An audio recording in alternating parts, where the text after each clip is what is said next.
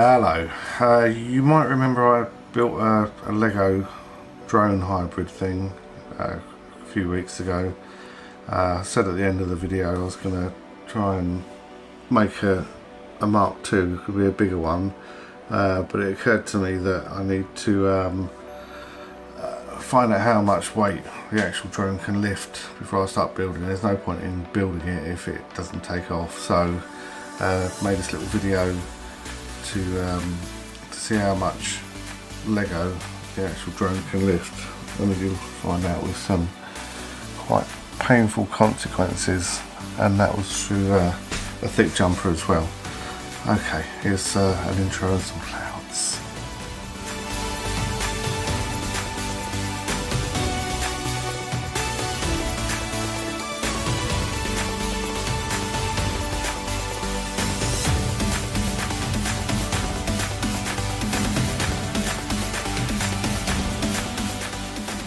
So the first problem we had was to figure out how to actually lift the Lego in a stable way, because drones are notoriously unstable when they're trying to lift stuff. So first of all we tried having a piece of string from each leg, and that didn't go so well.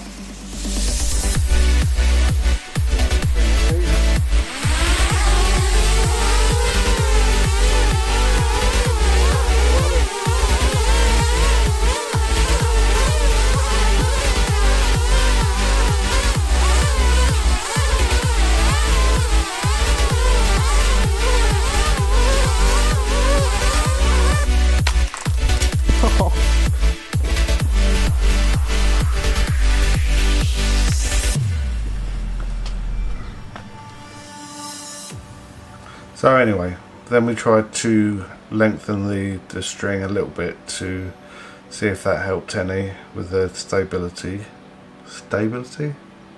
and this is what happened.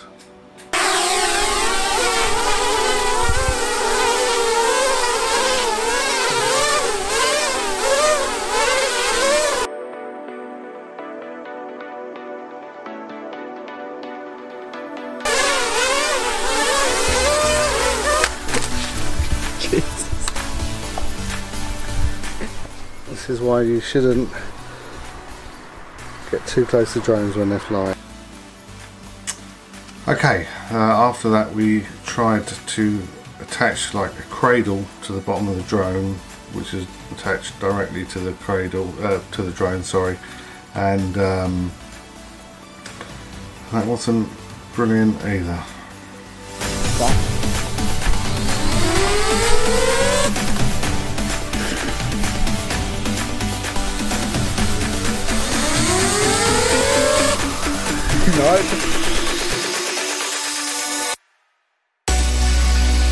So finally came up the idea to have a cradle and then attached with a longer piece of string, because the downwash from the drone was making it swing and spin and crash. So this was attempt number 3, and let's see how we got on with that.